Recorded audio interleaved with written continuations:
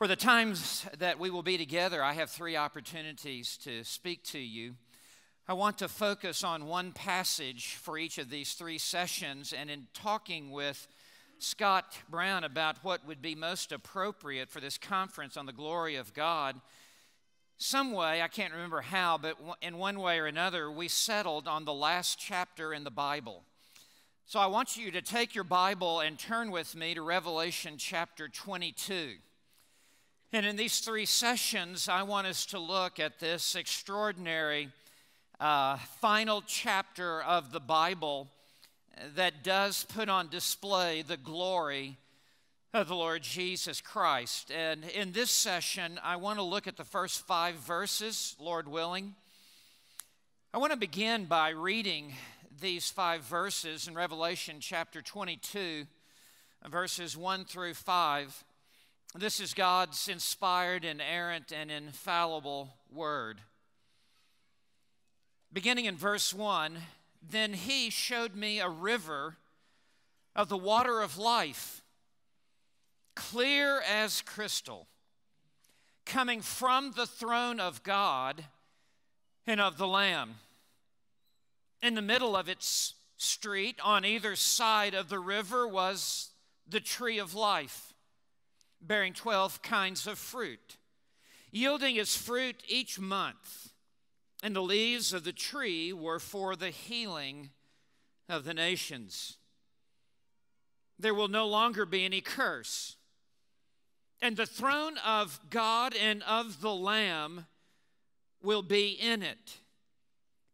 And his bondservants will serve him.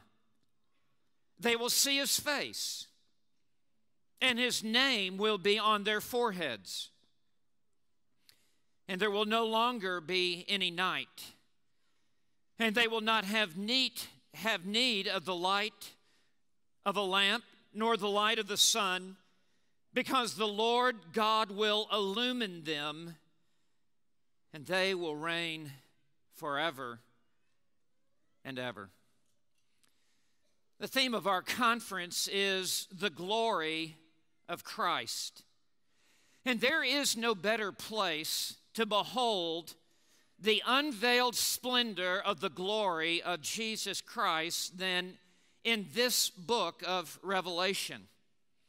In fact, the title of the book is The Revelation of Jesus Christ. It's in chapter 1, verse 1. And the title is not, like the country preacher sometimes calls it, Revelations, plural. No, the formal title drawn from the first 4 and 5 words of the entire book is the Revelation, singular, and it's very important that we understand that it is singular because the book of Revelation is the unveiling of the person of the Lord Jesus Christ. Not as he once was, veiled in the form of a bondservant.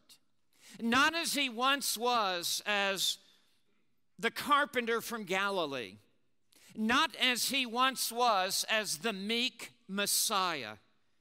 But as he now is King of kings and Lord of lords, as he is now seated upon his throne with all sovereignty invested in him.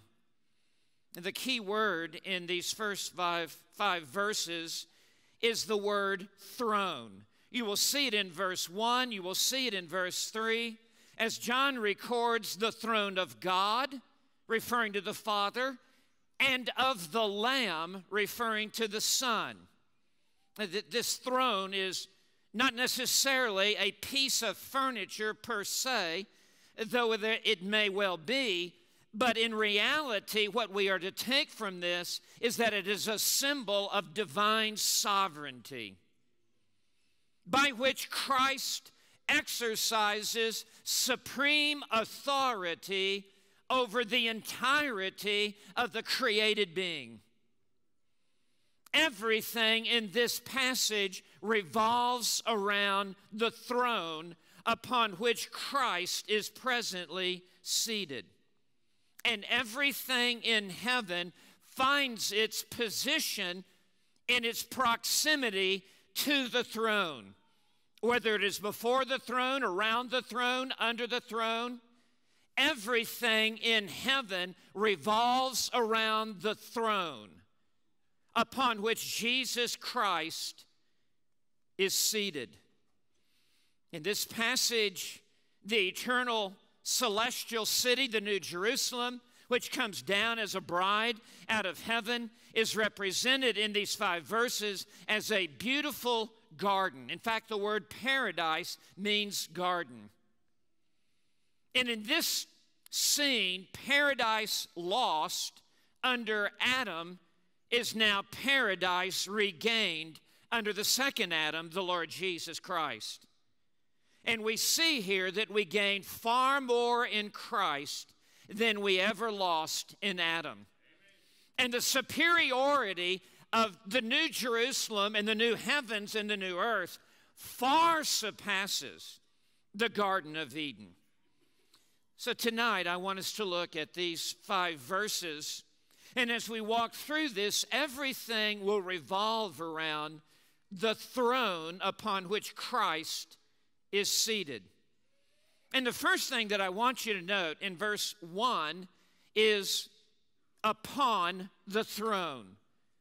We will note that God and Christ are upon the throne. Please note in verse 1, he showed me a river of the water of life, clear as crystal, coming from, here it is, the throne of God and of the Lamb. Please note there is only one throne with 2 occupants, 2 reigning sovereigns, perfectly united in their reign, with one purpose, with one will, with one administration, over one kingdom, jointly reigning together. And this throne is what first caught John's attention when a door was first opened in Revelation 4, and John was caught up into heaven.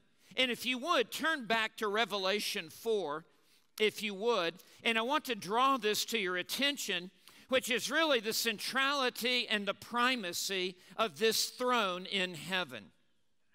And in Revelation 4, and beginning in verse 1, after these things I looked, and behold, a door standing open in heaven. And the first voice which I heard, like the sound of a trumpet speaking with me, said, "Come up here, and I will show you what must take place after these things." Verse 2, immediately I was in the Spirit, and behold, a throne. When John first enters into heaven, what captures his attention is not streets of gold. It is not gates of pearl. It is not walls with all of the precious gems. It's not what saints are there. It's not what loved ones are not there. What dominates John's vision as soon as he enters into heaven, number 1 on his list is a throne, which is the very apex and pinnacle of the entire created order, and everything subservient to this throne. And a throne was standing in heaven, meaning it is fixed, it is stable, it can never be moved away.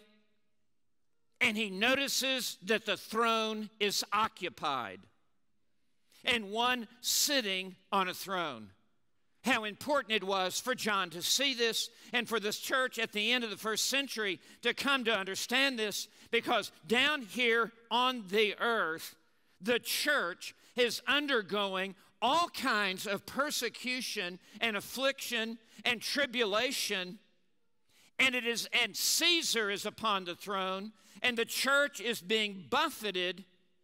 And how important it is to see that there is a throne in heaven above the throne on the earth, and that there is one seated, and the throne is occupied, and everything is under control according to the extraordinary providence of God.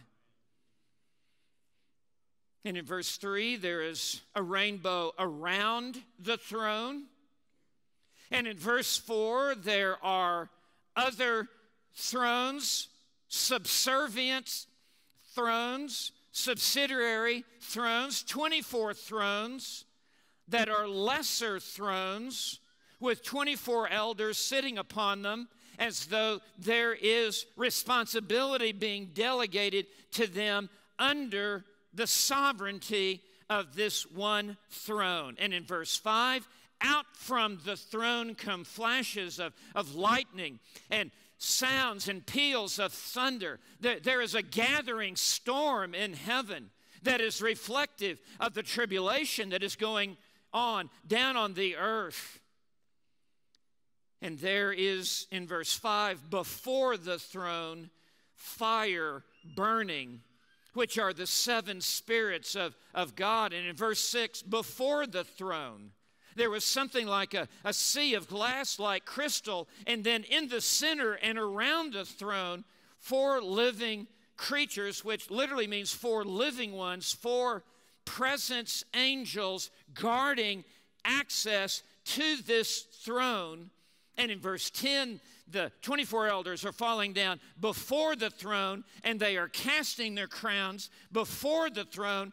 Everything in chapter 4 revolves around the throne. Upon the throne, in the throne, around the throne, under the throne. The very center of heaven is this throne.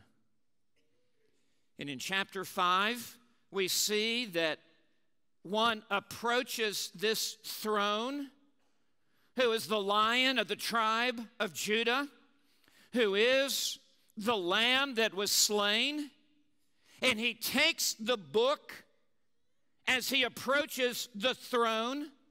And in chapter 6, in verse 1, he will break open the book, and he will become the executor of the eternal decree of God upon the earth. And he will exercise complete, total sovereignty over the entirety of the universe. And as R.C. Sproul has said, there will not be one maverick molecule. Everything will exist to carry out his bidding. And as Martin Luther said, even the devil is God's devil to carry out God's higher purposes. So we've already been introduced to this throne. By the time we come to Revelation chapter 2, and it is in the very epicenter of heaven. It is in the place of preeminence in heaven. And there are 2 who are seated upon this one throne. It is God the Father, and it is the Lamb of God, the Lord Jesus Christ, seated at the right hand of God the Father upon this throne. So come back to Revelation 22, if you would. And we see why John, as he comes to the end of the book of Revelation, brings us back to where it started. As soon as he entered heaven in Revelation 4:2, he saw a throne. Everything revolving around the throne. And now as we come to the end of the book of Revelation, he returns back to the dominance of this throne. Now we will note that on the throne is God. It is God's throne, the throne of God. And it is the throne of the Lamb. Our conference is about the glory of Jesus Christ. And here we see the glory of Christ reigning in his supreme authority, surprisingly, as the Lamb. Now, there are 4 things just quickly to note about this. Number 1, this stresses Christ's deity. because he is jointly reigning with God the Father. We think of Psalm 110, verse 1. The Lord said to my Lord, sit at my right hand until I make your enemies a footstool for your feet. It is the Lord speaking to the Lord. It is God the Father to God the Son in an intertrinitarian conversation within the Godhead. It speaks to the fact that this Lamb is co-equal with God. And second, it certainly stresses not only Christ's deity, but Christ's sovereignty, because he's on the throne.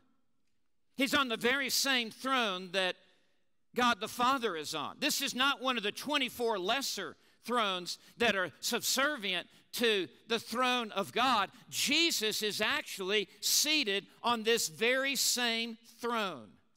And it is for us to understand that not only is he equal with God as he sits on the very same throne, but that all authority in heaven and earth has been given unto him.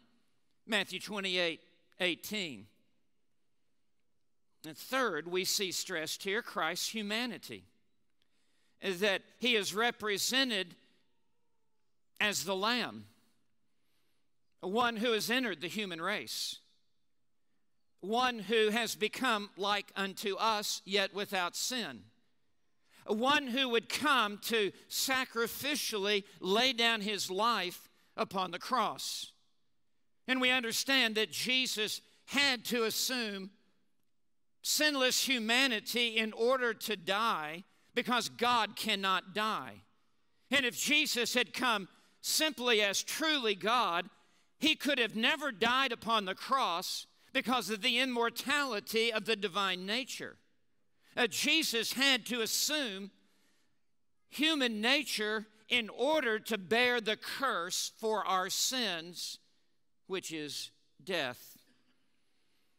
And then fourth, we see in this image of the Lamb, it stresses Christ's humility, because he would be the Lamb of God who would take away the sin of the world.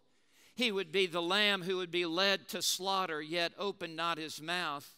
He would be the Lamb who would be slaughtered for our sins as he gave his life a ransom for many. What is dominant in heaven is the one who is upon the throne. We see it again in verse 3. You'll note in the middle of verse 3, and the throne of God and of the Lamb. And this speaks of their reign over all together. It says that this throne will be in it, and the it refers to the New Jerusalem. And the fact that it is in it is also somewhat strange, that in the midst of this paradise, in the midst of this beautiful garden, as heaven is represented to us, there is this throne in the midst of the garden. It speaks of the primacy and the centrality of Christ's reign.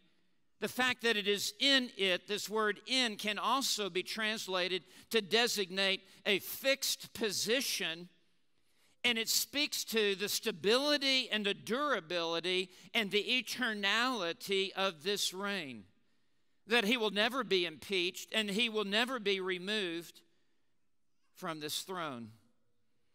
Christ is upon this throne. He is presently there now at the right hand of the Father, and there he shall be throughout all of the ages to come. Now, second, I want you to note what is out from the throne. Here in verse 1 of Revelation chapter 2, we have seen who is on the throne. Now I want you to note what is out from the throne. And John describes an unusual feature of this throne. There is a river that is flowing out of the throne. And so in verse 1, John records, and he, referring to the guiding angel who has given this tour of heaven, showed me, referring to John, a river, a mighty surging river, a flowing river, not a creek, not a stream, not a trickle, but a powerful river. And in this river, it says, a river of the water of life, meaning it is living water that gives life. It is life-sustaining. It is life-refreshing. It is life-replenishing, and it is a constant flowing river that shall never cease to flow. It shall forever flow. It will never run dry. And it is the abundant, supernatural fullness of life that is gushing out of the throne of God. And it is sustaining life of all who will drink of it. And this water of life is so extraordinary. He says here, clear as crystal, meaning it is without any pollutants, it is without any contaminants, it is 100% pure, it is totally clean, and it says in verse 1, it is coming from the throne. In reality, it is flowing from those who are seated on the throne. It is from God the Father and from the Lamb themselves. They are the exclusive source of life that is constantly supplying life for all those in heaven. It is in the Father and in the Son that we will live and move and have our being. And Jesus is life. John 14, verse 7, I am the way, the truth, and the life. He is the bread of life. He possesses life. He creates life. He gives life, and He sustains life. And it is coming from the throne. Everyone in heaven dependent upon this river of life for its existence. It says in verse 1, it is coming from the throne of God and from the Lamb. From this throne, Jesus, in His glorified state, gives all that we will need throughout the ages to come. He gives to us the knowledge of the Father. He gives to us the fullness of life. He gives to us joy and happiness and bliss and love and peace. And He gives it to us in the fullness. This is what's coming out of the throne and in reality from those who are upon the throne. Now notice third, what is near the throne. In verse 2 we read, in the middle of its street. And we are to understand that there is a main thoroughfare in heaven. There is a central avenue that provides access for those in heaven to the throne of God, such that we have unhindered availability to come before the throne of grace. In the middle of this street, the main thoroughfare through heaven, on either side of the river, meaning on the left bank and on the right bank of the river, was the tree of life. How interesting. There is a river of life that's giving life to all those in heaven. And now there is the tree of life. What we are to understand, that this is abundance of life. This is fullness of life. That this is life that is overflowing. It is life that far exceeds any desire that we would ever have in heaven. And then he says, bearing 12 kinds of fruit, yielding its fruit every season. And what we are to understand here is the diversity and the variety and the beauty of what is being supplied us in heaven. 1 month, there is this fruit. The next month, this fruit. The next month, that fruit. And there is satisfaction. There is pleasure. In fact, it says, and the leaves of the tree were for the healing of the nations. Now, we are not to assume from this that there would be those who are sick in heaven who need to be healed. No, this word healed is the same Greek word from which we derive the English word therapeutic. That, in other words, these leaves from the tree of life provide for us in heaven what we are to understand is life that is reviving and refreshing and replenishing and invigorating. That in heaven we will never be empty or never depleted or never flat or never bored, but we will always be revitalized and invigorated and endued with the fullness of life that is flowing from this all-glorious Christ.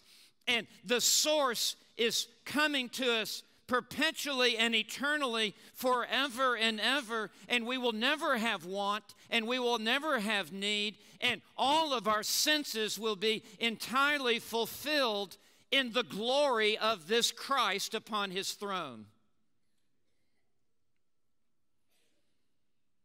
And then fourth, note under the throne in verse 3. He says there will no longer be any curse.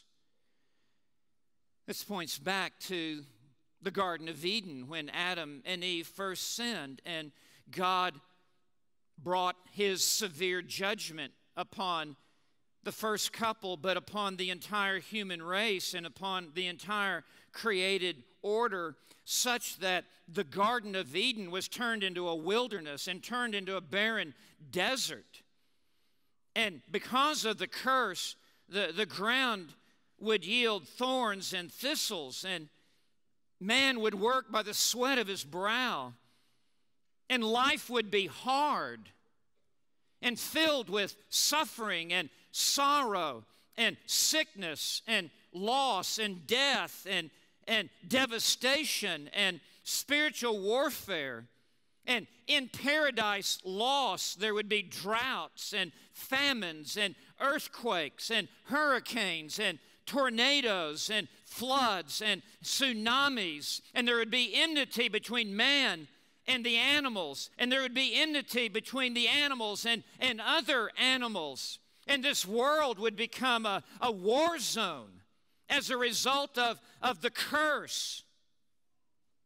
But now in heaven, under the throne, the curse is removed, and paradise lost that was turned into craters of devastation is now paradise regained, but only intensified increasingly all the more in its beauty, and the curse is removed.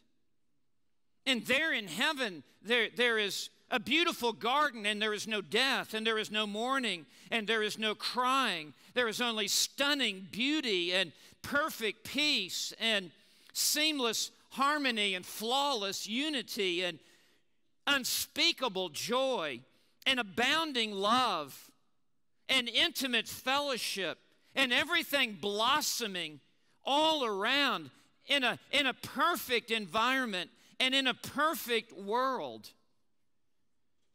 And all this under the throne of Christ as he's seated upon the throne. And also you will note in verse 3, around the throne. In verse 3 it says, and the Lamb of God and of the Lamb will be in it, and his bondservants will serve him. This would be you and me. And bondservants is really not a good translation here. It's the Greek word doulos, which means a slave. And the difference between a bondservant and a bondservant is hired, a slave is bought and owned. And even in heaven, we will still be slaves of Christ. And those who have been bought with the price of the blood of the Lamb that we heard in the last message. And so we will assume this humble posture around the throne, never becoming like our Redeemer or our Creator, but still redeemed slaves. And it will be our purpose to serve the glory of Christ. Yes, there will be responsibilities in heaven. And there will be duties in heaven. And we will find enormous satisfaction and pleasure in doing a job well done and fulfilling the God-given work ethic by which we will glorify God. We will not be passive in heaven. We will not be just laying on a cloud and having grapes dropped into our mouth by an angel. That would be an awful eternal existence. But we will serve the Lord. We will put ourselves completely into this service of Christ, and it will be acts of worship by which we will glorify Him. And then note in verse 4, toward the throne. They, referring to His bondservants, will see His face. There's some discussion as to whether this is God the Father or God the Son. But it would be important for us to know that God the Father does not have a corporal body. He has an incorporeal existence. God is spirit. He has revealed Himself in anthropomorphic terms, the hand of the Lord, the eyes of the Lord. But God doesn't have a hand, and God doesn't have an arm, and God doesn't have eyeballs. God is a spirit being. This is the uniqueness of the incarnation of the Lord Jesus Christ, that one of the three members of the Godhead has actually assumed a human body and has entered into the human race and now has a face and now has hands and now has ears and eyes like you and I have. And I think the reference here, in fact, it's the antecedent, is referring to the Lamb, the Lord Jesus Christ. Just like 1 John 3 verse 2 says, we shall behold Him. And we will see His face. And this is the beatific vision. This is the highest of all of the blessings that we would ever know, to be able to look into the face of the one who laid down His life for us at the cross. Ancient kings were rarely ever seen by their subjects. Citizens might go their entire life without ever seeing the face of their monarch or of their sovereign. It's such a sight to look into the face of their king was reserved for only a privileged few. But here, all of His bondservants will see His face, and it speaks of our access to Him and the intimacy of our relationship with this glorified Christ. And this will be the highest of all blessings, to so draw near to the throne of grace and to see upon the throne this one, the Lamb of God, and to have this intimate contact. And it says, in his name will be on their foreheads. It's a mark of ownership. When you put your name on something, it is that this object belongs to me. My name is on it. It doesn't belong to you, it belongs to me because my name is on it. It signifies possession and ownership. And his name will be on our foreheads, indelibly stamped, a mark of the fact that we have been bought with the blood of Christ. We have been purchased with precious blood, and we belong to him, and his name is stamped on our forehead as those who have been bought and purchased by him. It may also speak to the fact that he is our best thought by day and by night. And then look in verse 5, from the throne. Not out from the throne, but from the throne. Verse 5, and there will no longer be any night. There'll be no more darkness. It will always be day. And there will be no sleeping, because there will be no night. And now 3 negatives in a row. No longer any night, and they will not have need of the light of a lamp, whether they're inside or outside. Nor the light of the sun. God will just, in essence, lick his finger and snuff out the sun like you would snuff out a candle. And there will be no need for any secondary light or any artificial light. No need for a lamp, no need for the sun. Why? Because the Lord will illumine them.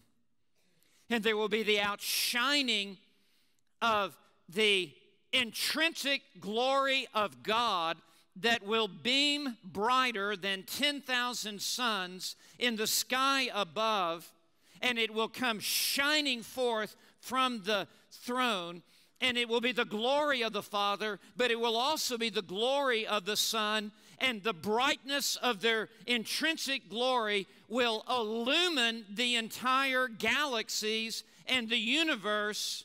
There will be no need for any artificial light, whether inside or outside, so bright it will even shine through the walls.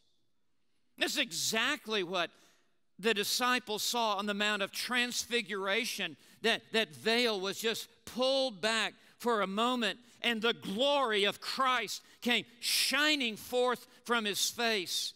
And in Matthew 17, in verse 2, we read, he was transfigured before them, and his face shone like the sun. And his garments became as white as light. Just for that moment, it was a prelude and a foreview of this coming day here, when the very face of Jesus Christ would shine like the sun, shine brighter than the sun. And in Revelation 1 and verse 16, when John is on the island of Patmos and he hears a voice talking to him saying, write this, and he turns around and he sees the glorified Christ with hair like white as wool and feet like burnished bronze, and out of his mouth a sharp two-edged sword. We read that his face was like the sun shining in its strength. The glory of Christ. This is the unveiled glory of Christ that is often represented as bright, radiant light that shines forth. At the end of the previous chapter, we read, beginning in verse 23, and the city has no need of the sun or of the moon to shine on it, for the glory of God has illumined it, and its lamp is the Lamb. The nations will walk by its light, and the kings of the earth will bring their glory into it, meaning the kings will bring their glory and lay it at the feet of Him whose glory is so great that it illumines the entire universe. They will lay their glory at His feet. Verse 25, in the daytime, for there will be no night there. Its gates will never be closed, and they will bring the glory and the honor of the nations in it, and that is in order to give it and lay it before the Lord Jesus Christ. Theologians talk about two aspects of glory. There is intrinsic glory and there is ascribed glory.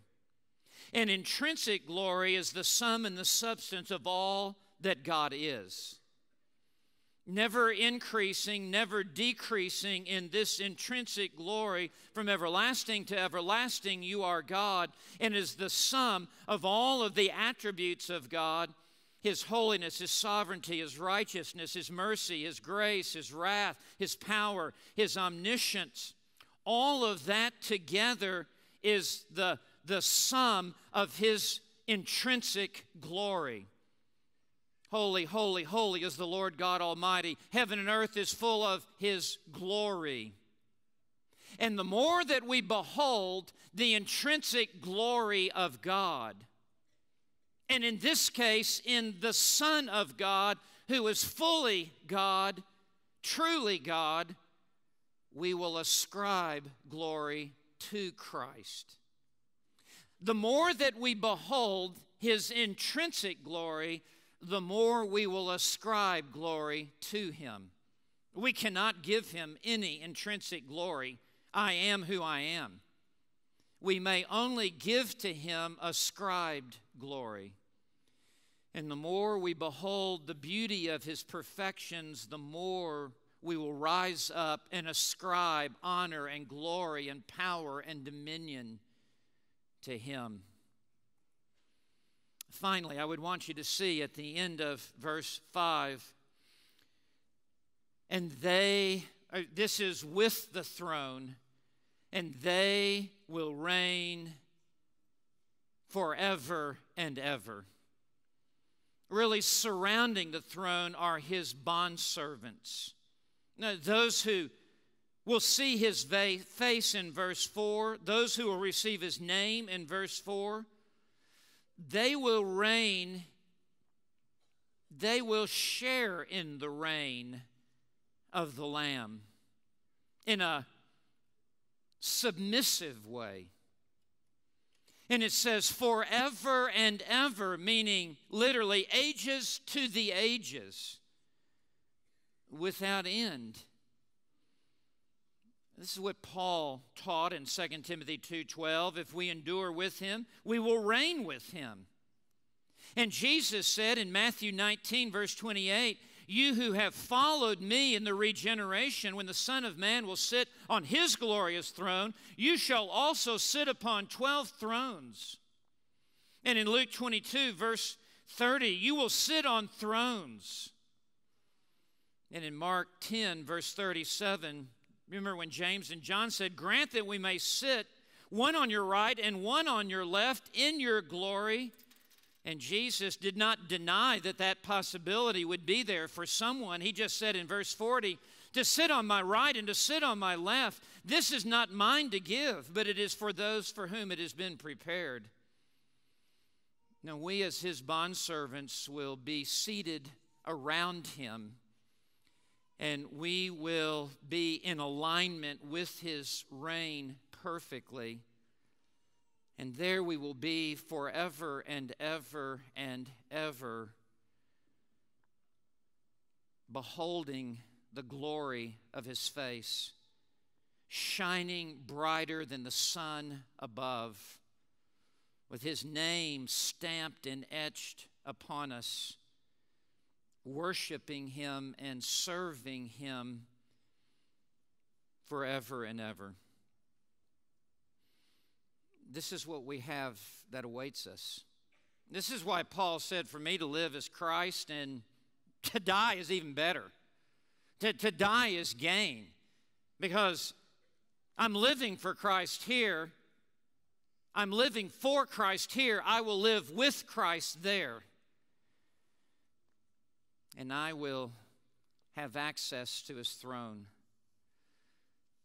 I trust that you know Jesus Christ as your Lord and Savior.